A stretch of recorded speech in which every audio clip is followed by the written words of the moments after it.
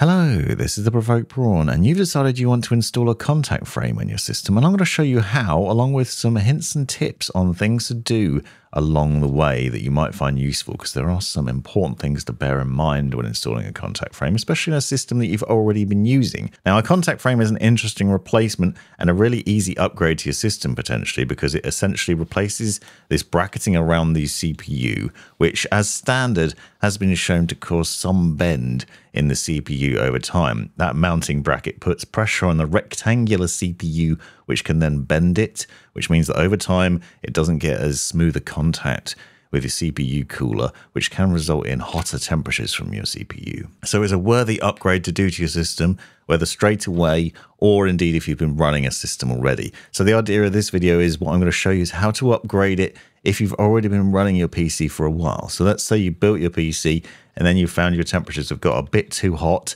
You've been running it for a while, and now you want to try adding a contact frame to your system. So first of all, what we're going to need to do is strip it down. Now, you don't necessarily need to do this, but I want to show you why you do potentially in a second, so stick with me for that.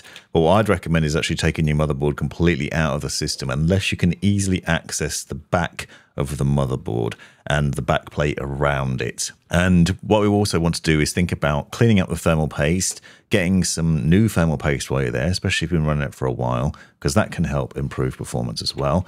So I'll leave links in the description to my recommendations on that. I've got some Nocuta wipes to clean up the CPU, because as you can see, it's a little bit messy from the extraction process.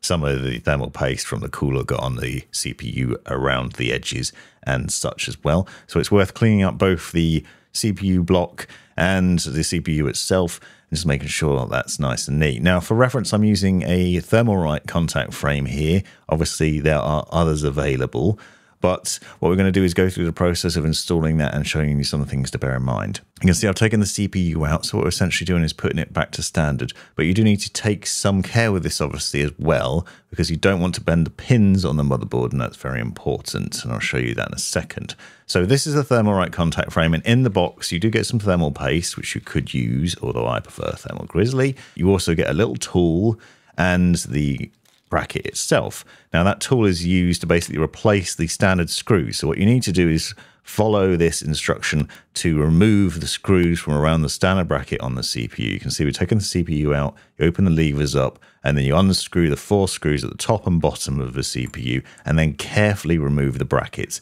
You need to take real care not to drop anything into there, including the screws, because if you drop them into the pins on the motherboard, you could potentially damage that, which then could ruin your system. So be very careful during this process. And talking of careful, you're now going to see why I recommend removing your motherboard from your system, because around the CPU, you can see those 4 screw holes we just removed. There's actually a bracket at the back. So to demo this, here's another motherboard, which you'll see. Now, I recommend laying the motherboard on a flat surface while doing this, because as you see, if we flip it over, that back plate has come off entirely. So there's nothing to secure it to the back apart from the screws that run through that bracketing, which now means that's loose. If you've done this while it's installed in your case, that could potentially have fallen down somewhere in the back, could get lost. It could damage some of the bits on the back of the motherboard.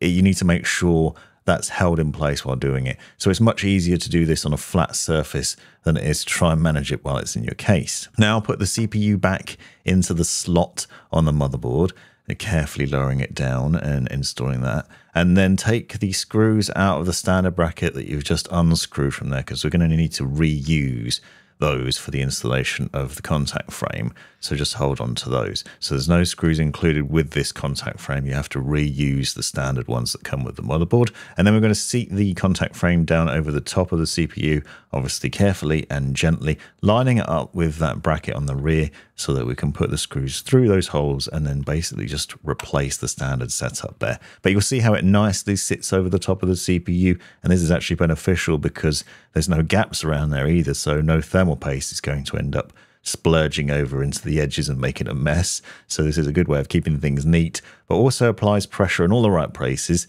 to theoretically keep this cooler over time and to just improve the longevity of your system and the cooling and enhance everything there. So then just rescrewing it down and tighten it back up. And then you need to put the system back together. You'll notice that I've cleaned up the CPU pump as well. So the all-in-one cooler has been cleaned up. So there's no thermal paste on there. So everything's clean in that way. And then we'll need to obviously plug everything back in. Hopefully you remember how to do that. If you don't, I've got a detailed wiring guide for PC building. Link down in the description. There's a playlist. I will show you all the different things to plug back in, where to connect them up, and everything else. And then I'm going to use some Thermal Grizzly Kryonaut thermal paste. You could use the thermal paste that's included or any other that you've already got, but this is my personal preference. And I also like to spread it out, make sure there's a thin coverage across the entirety of the CPU to give good cooling there. And then we just need to go about reinstalling the pump back over the top and then connect everything back up. So as you can see, the installation process is pretty straightforward. You just need to take care not to damage the pins on the motherboard, and also just watch out for that back plate falling off the rear.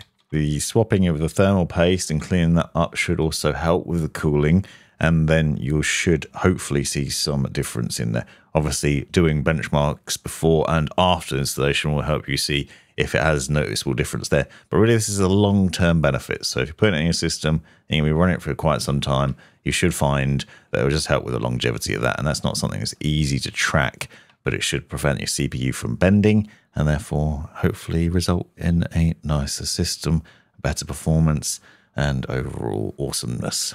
Hopefully you found this video useful. If you did, check out the playlist in the description down below. I'll link to some other tips and tricks for PC building and for improving the performance of your system. This has been the Provoked Prawn. Thanks very much for watching. You've made it right to the end of the video, you brilliant legend you. If you've enjoyed it, click that subscribe button, give me a thumbs up, and drop me a comment down below if you've got any questions. If you really enjoyed it, consider joining the channel and see the benefits of doing so. Check out these other videos. You might well find them interesting or useful. And most importantly, have a great life.